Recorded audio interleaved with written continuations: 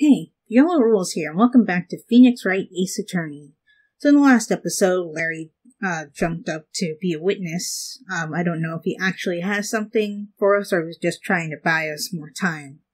But I guess that's what we're going to find out right now. Wow. Okay, the game was way too loud. Phew.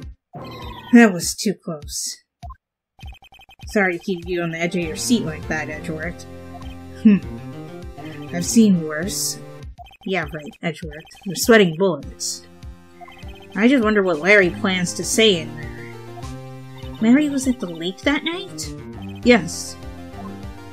He said he went looking for the steel samurai balloon that flew into the lake. Oh, right. And he found the balloon in the air tank that night. Yeah. Hey, Edgeworth. Huh? You say something right? Yeah, a lot of things. You seem out of it. What's wrong? It's nothing. Mr. Edgeworth, there's something I've been meaning to ask you. What's that? Why are your fingerprints on the murder weapon? Oh.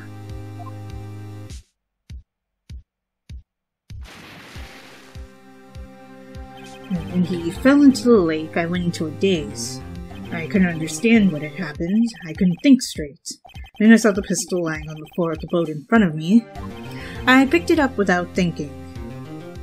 I didn't have a reason, really. And if you hadn't touched it, you wouldn't be in this predicament right now. I see. Right? Yeah? This might be our chance. Our chance? Von Karma has only ever run perfect trials. Perfect trials? Perfectly prepared witnesses, perfectly complete evidence. That's the secret to his success. This is the first time he's ever had to deal with something unexpected. He has let someone he hasn't even talked to testify before the court. And that someone is Larry. What are you getting at? It's likely his testimony will be full of holes, right? That's right, Nick. No 10-minute trial this time. We'll milk this one for all it's worth. Hey, it was 15 minutes. 15. Everything depends on Larry now. Yep. So, let's see. Will this work in our favor, or will it be a bust? Court is now back in session. Witness, please testify to the court about everything that you saw on the night of December 24th. Right, leave it to me. Please, Larry, don't mess this one up. I hate to admit it, but you're our last chance. Von Karma didn't even have time to prep his witness. I just hope Edgeworth is right about this being our big break.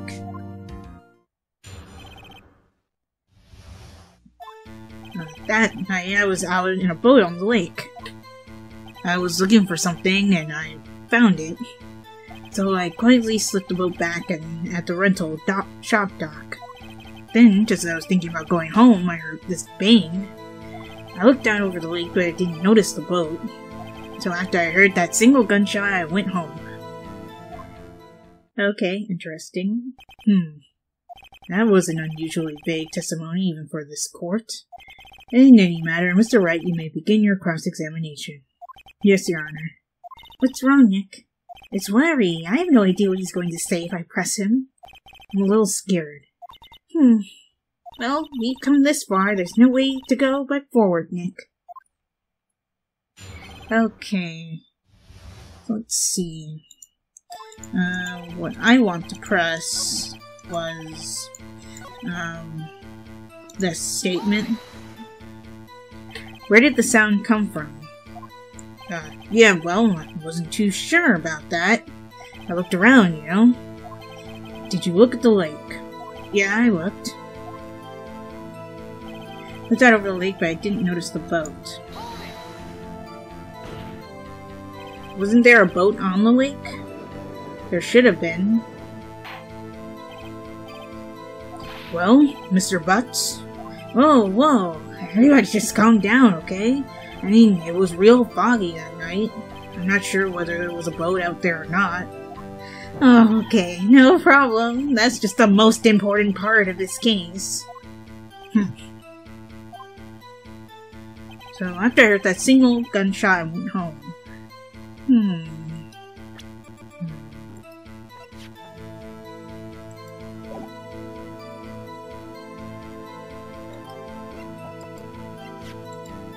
That heard 2 sounds like gunshots just after midnight on 12/25. I think I need to go back and press something from Larry towards the beginning of his statement.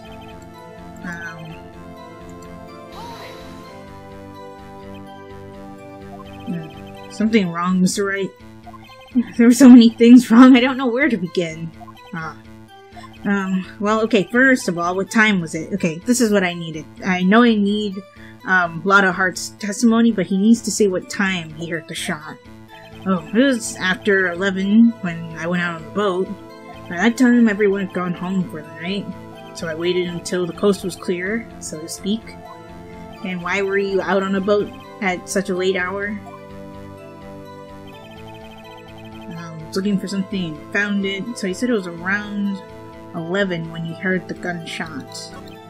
Okay, that's significant. Present Lotta Hart's. I think I need to present this to it. I really don't want to use any of my strikes. I know I get 5 of them in a case, but I just really don't want to screw it up and use any of them, really.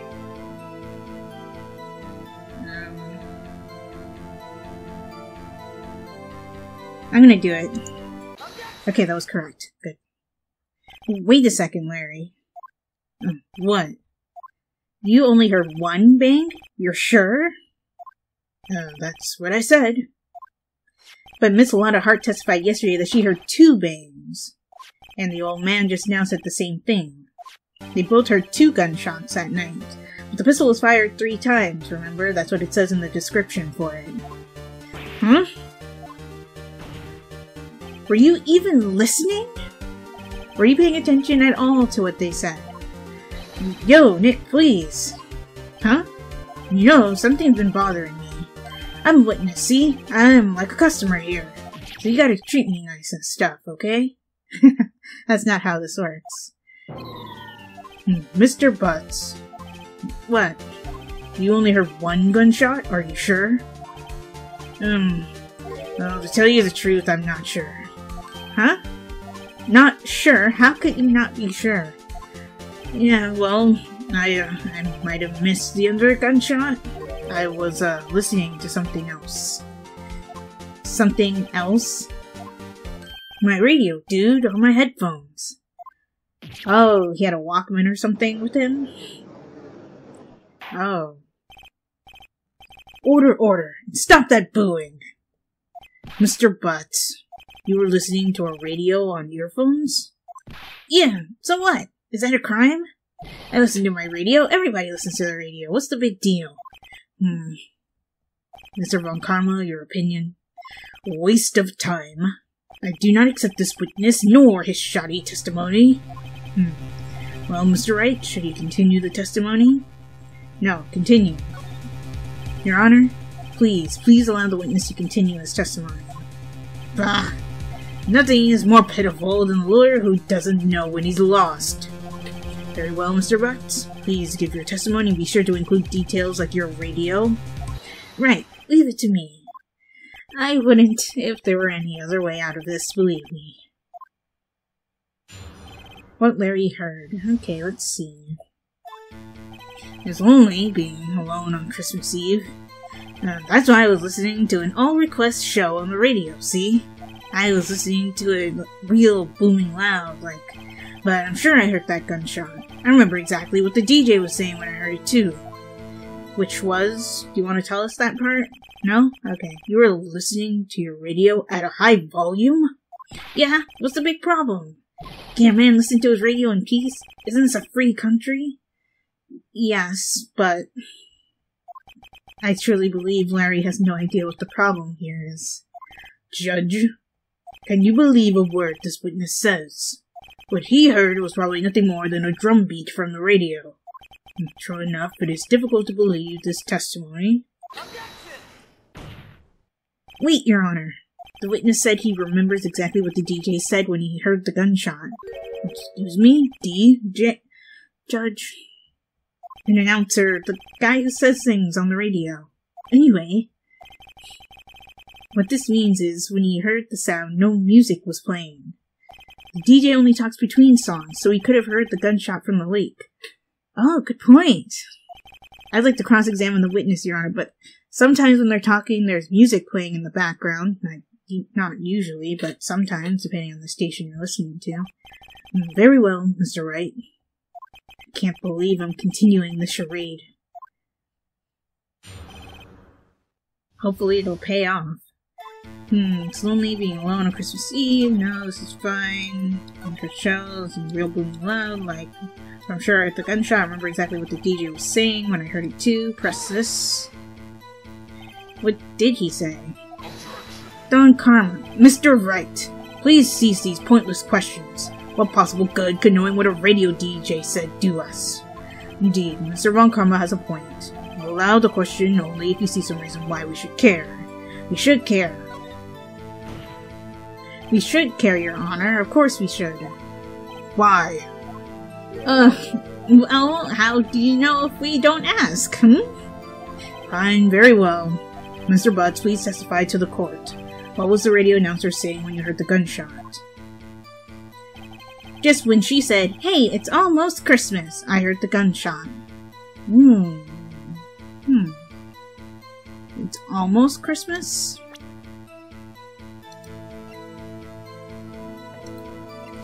Do I present Lada's thing again? Because she said she heard the gunshots after midnight.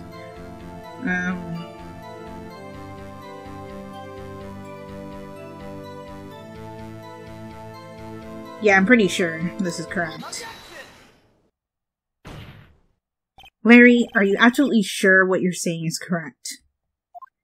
Huh? What's with the face? You look scary, dude. Hey, if you're trying to scare me, you better know I don't scare that easy.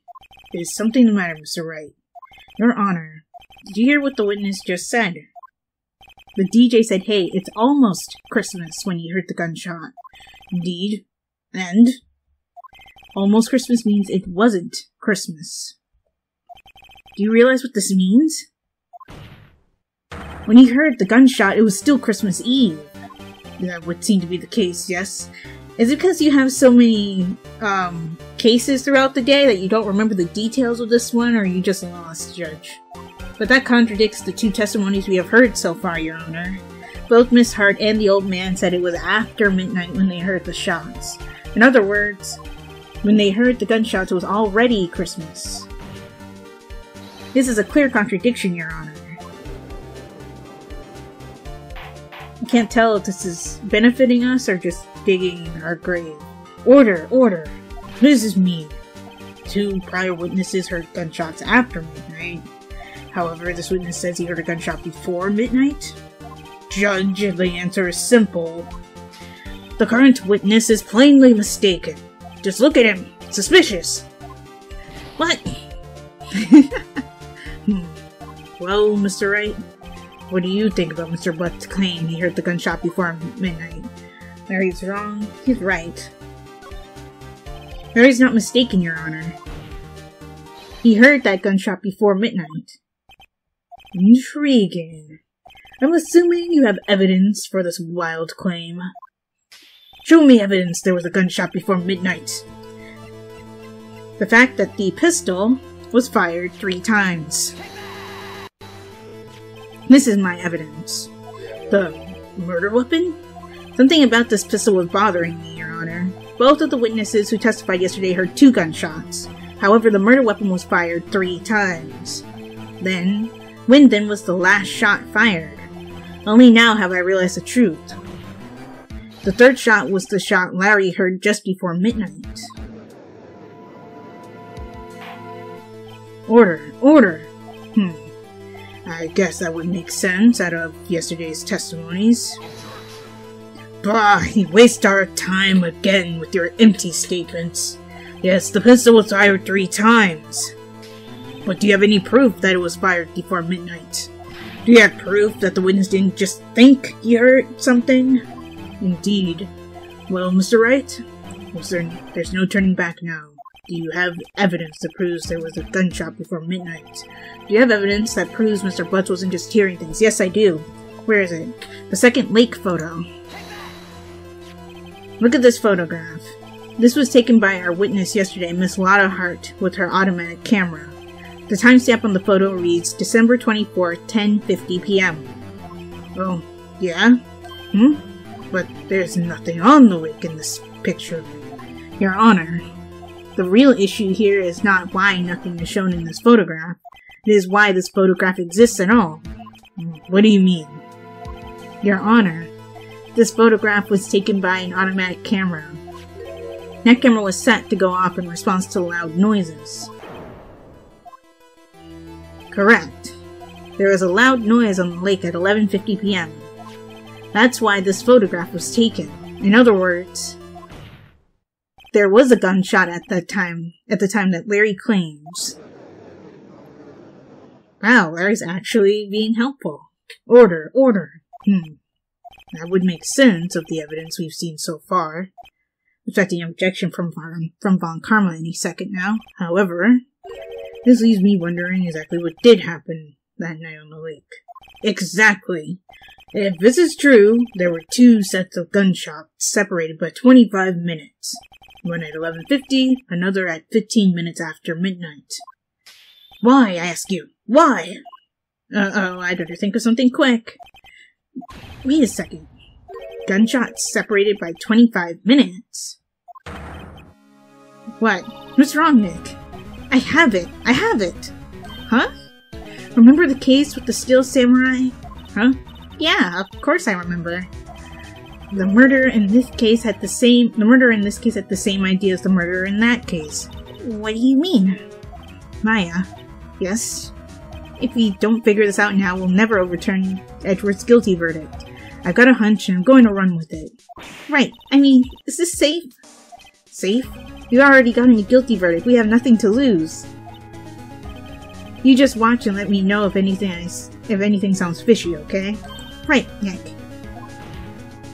Your Honor. Yes, Mr. Wright?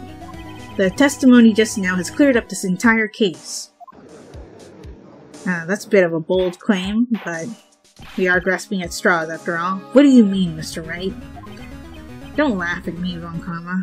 So you finally realize the truth. There can be no other murderer than Miles Edgeworth himself. No. Wrong, Von Karma. A man was shot that night, but it wasn't Edgeworth who did the shooting. Listen, rookie. Take a deep breath and consider the facts. At the time of the murder, one boat was on that lake. This was shown by the witness's photograph. The defendant Edgeworth and the victim Robert Hammond were on that boat.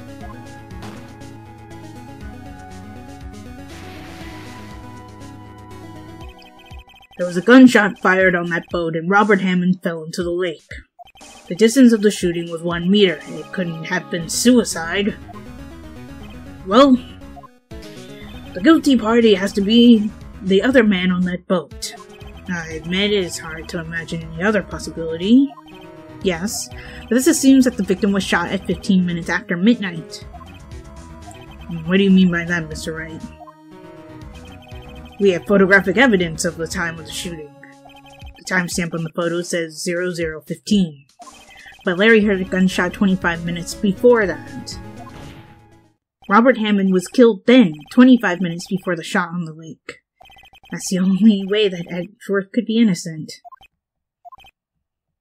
Mr. Wright, are you quite mad? Explain who this is sitting on the boat. Murderer and Hammond, Edgeworth and the murderer, Edgeworth and Hammond. The murderer, Edgeworth and the murderer, right? I think.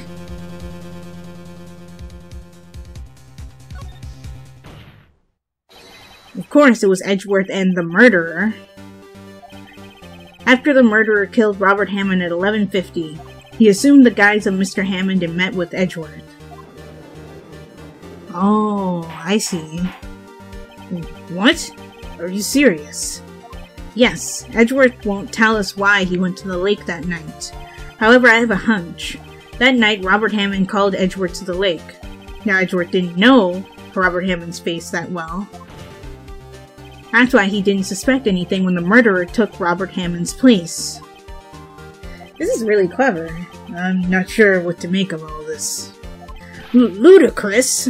Mr. Wright, hell's the name of the murderer, then? Murderer's name? Right, we don't know the murderer's name yet, do we? Actually, I don't know the murderer's name. You don't know? Bah, again, you wasted my time. Do you have somewhere to be, Von Karma? Is that why you keep shouting about that? I don't know, because he never told us. The murderer is the caretaker of the boat shop, that old man. At 11:50, he was the one who killed Robert Hammond. The caretaker of the boat shop? Where did he do this? There weren't any boats on the lake then. Why would he have to go all the way out on the lake just to shoot someone? May I suggest that the real scene of the crime was not in a boat?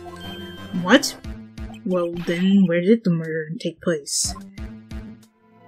Show the judge where the murder really took place. It took place at the boathouse itself.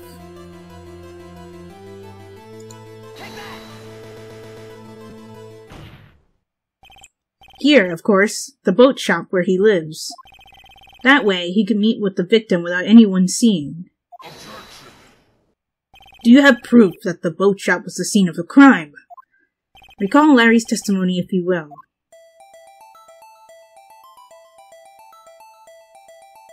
That night, he was out on the lake in a boat searching for something. He finds it and returns the boat. Just then, as he's starting to head for home, he hears a gunshot. He heard a gunshot, Your Honor, even though he was wearing headphones at the time. In other words, the gunshot was very, very close by. And where would that be if he had just returned a boat? The boat shop? Mr. Wright, what happened that night on Gourd Lake? Please tell the court from the beginning. Yes, Your Honor. Are you sure about this? Not really. But I think if I start at the very beginning, and I take it slow, I might be able to figure this out. That night, the caretaker of the boat shop called Robert Hammond to his shop. Where he then murdered him. This was around 11:50. That was when the gunshot that Larry heard was fired. After that, the caretaker put on Robert Hammond's coat. He became Robert Hammond. Then he got in the boat with Edgeworth and went out into the middle of the lake. Then, who fired the pistol on the boat, Mr. Edgeworth? The boat shop caretaker. Of course, it was the murderer who shot the pistol. He shot twice. Both missed Edgeworth on purpose. Wait a minute. Yes? Why would he shoot twice if he didn't need to hit anyone? Details. Know this, Mr. Wright. The moment you run out of explanations is the moment you lose. Tell us why the murderer had to fire twice. Because the first shot missed to create a witness. To create a witness? I believe he shot twice to create a witness, Your Honor. Create a witness? The murderer lifted his pistol and fires one shot, then ensures that anyone who heard the shot will look at the lake. Indeed, Miss Hart did exactly that after hearing the first gunshot.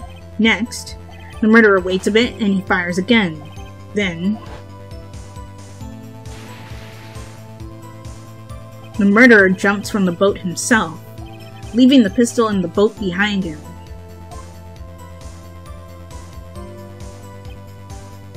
I see.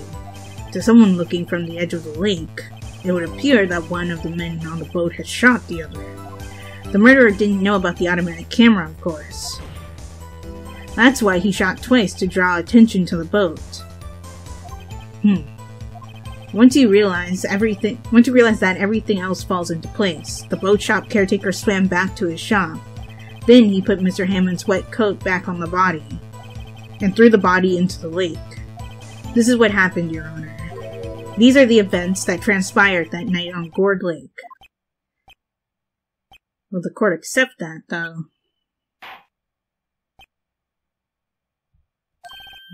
Bailiff? Bring out the witness from before. The boat shop caretaker, quickly!